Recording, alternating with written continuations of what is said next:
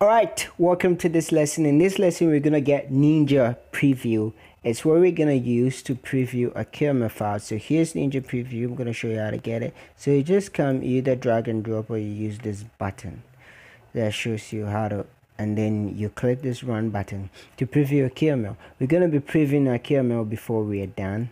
You're gonna test it out before we're done. You can see, and this is a live or what they call hot reload. This is a font preview. This is a remove button. All right, so yes, and you can drag and drop. So we're gonna get it. GitHub. There are two ways you can get it. So go to GitHub slash did I say slash? Yes, slash Amoguardun slash Ninja Preview.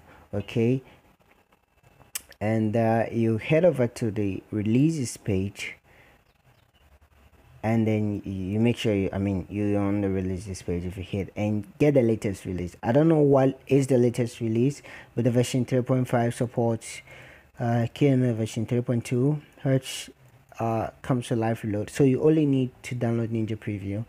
KML View you don't need it because then Ninja Preview comes with it. So download Mac, Ubuntu, Windows you get an installer. Mac you have to extract and put it in a suitable place. If you don't like it that way, you want to install it via pip. Of course you can go pypi org and then get a link that Ninja Preview 2.2. that one, I don't know if it's behind or it's not behind.